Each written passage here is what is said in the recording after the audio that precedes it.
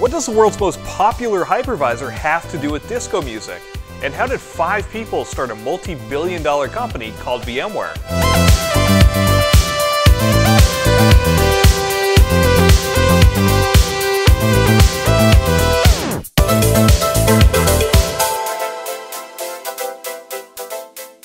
In November of 1997, 3 Stanford University PhD students, Edward Bion, Scott Devine, and Kishna Goval, along with their professor Mendel Rosenblum, published a paper on running commodity operating systems on scalable multiprocessors. The idea was to take something they considered to be a bad idea from the 1970s, which was virtual machine monitors, and reapply it using 1990s tech.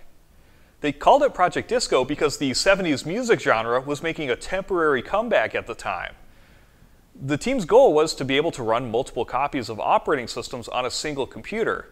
And with just 13,000 lines of code, the team was able to run multiple copies of Silicon Graphics IRIX OS on a single SGI Origin 200 machine. In 1998, Rosenblum, Devine, and Bouillon joined up with Diane Green, Mendel's wife, and Edward Wang, a fellow University of California, Berkeley graduate, and together they founded the company VMware. VMware's first office was a 500 square foot space located above the Village Cheese House Deli in Palo Alto, California. They spent several weeks in this executive suite trying to get Windows 95 to boot on a Linux workstation. They had a particularly difficult time because Windows would just hang for no apparent reason during boot up. They generated gigabytes in logs that they analyzed with VI, and this had the team questioning if this whole thing was just a bad idea. But thankfully, they worked through the issues, and in March of 1998, the first Windows VM was started and took about 30 minutes to boot. Shortly thereafter, VMware grew to 16 employees, and they moved to a much larger 2,000 square foot office, affectionately known as the Crack House, supposedly due to the state of disrepair that the building was in. February 1999 marked a major milestone at VMware when VMware 1.0, which is now known as Workstation, made its first public appearance at the Demo 99 Technology Conference. VMware 1.0 allowed users to run DOS, Windows, and Linux virtual machines on a Linux desktop. The product went into beta March 14, 1999, and had over 100,000 downloads before it went GA on March 15, 1999. One user even stated in an email, "This is the coolest software I've ever seen. You guys must have brains the size of Volkswagens." VMware for Windows came out later that year on September 7th, but VMware didn't stop with desktops. They saw an even greater potential in the data center. In January of 2001, VMware released GSX Server. GSX was installed on top of a host OS such as Red Hat or Mandrake, and even Windows a few months later, and supported DOS, Windows, and Linux VMs just like Workstation. Users could create and use VMs directly on the GSX host, or install a remote console on a workstation. There was also a web-based management user interface to manage those virtual machines. GSX also introduced the concept of undoable disks, where writes made to a disk are saved to a redo log, and the user could decide whether to discard or commit those changes, very similar to snapshots today. Just 2 months later, ESX was released as the world's first bare metal hypervisor, meaning it didn't rely on a pre-installed operating system. VM kernel-based architecture was introduced in ESX as a much more efficient way to deal with I/O. There was a service console, which was for all intents and purposes the operating system used to interact with VMware ESX and the virtual machines running on it. At normal runtime, the VM kernel would run on the bare computer, and the Linux-based service console would actually run as the first virtual machine.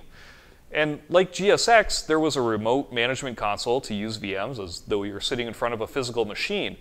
The web-based MUI provided a bird's eye view of all the registered VMs and allowed users to start, stop, suspend, resume, and even reset virtual machines.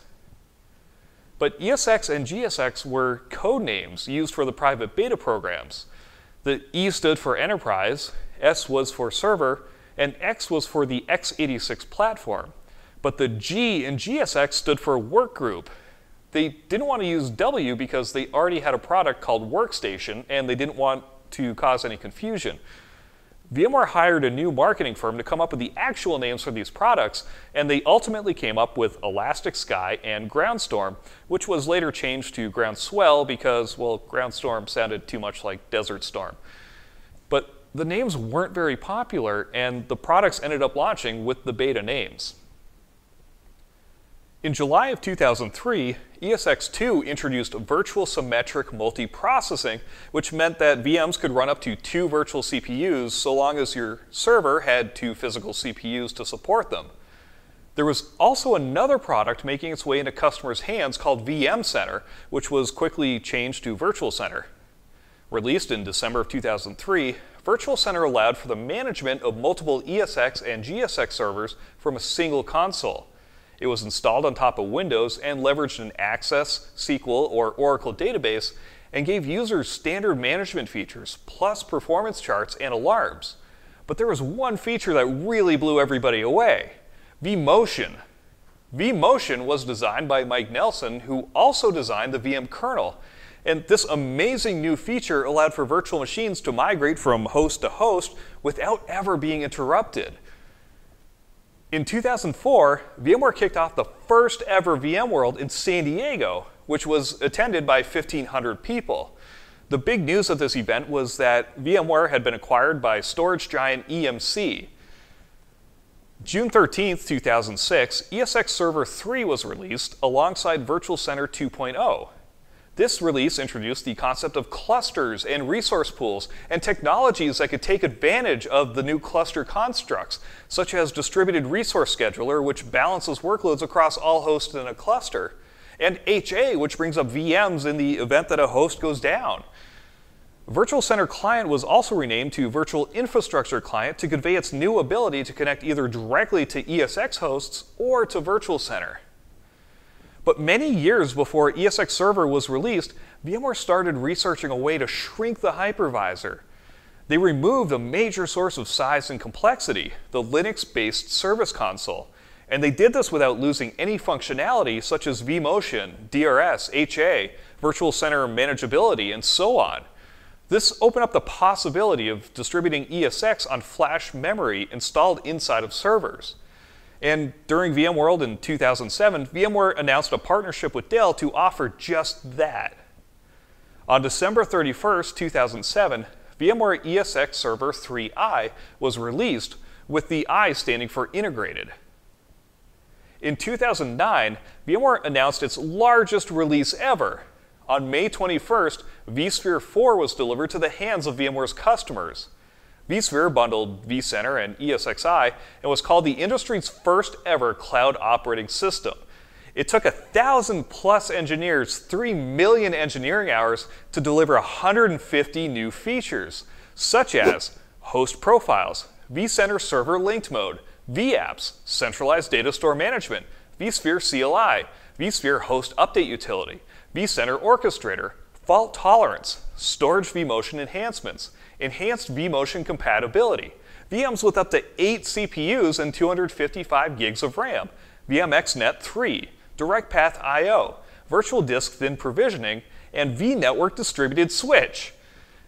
vSphere 4 was a very important release as it laid down the foundation that modern-day vSphere is built on top of. It also marks the end of ESX, as 4.1 was its terminal release in 2014. vSphere 5 was the first release to be built exclusively for ESXi and was released on August 24, 2011. In it were some important new features like the vCenter Server Appliance and vSphere 5 Web Client that everybody knows and loves.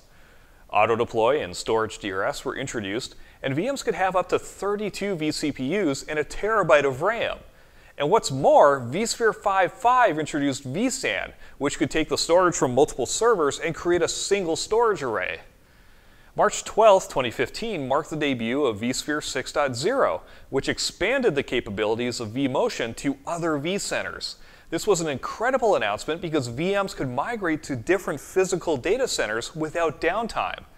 Fault tolerance was expanded to support VMs with up to 4 vCPUs for instant failover, and Instant Clone rocked the VDI world. vSphere 6.5 came out nearly 2 years later on November 15, 2016, and brought with it a brand new HTML5 client for management. Metro vMotion was expanded to support longer distance migrations, and vCenter server appliances could be natively backed up and be made highly available. April 17, 2018, vSphere 6.7 was released and brought with it a number of security enhancements and the ability to suspend and resume VMs with GPUs, as well as cross-cloud migrations in hybrid linked mode, which allows enterprises to link 2 or more vCenters even if they're on different versions.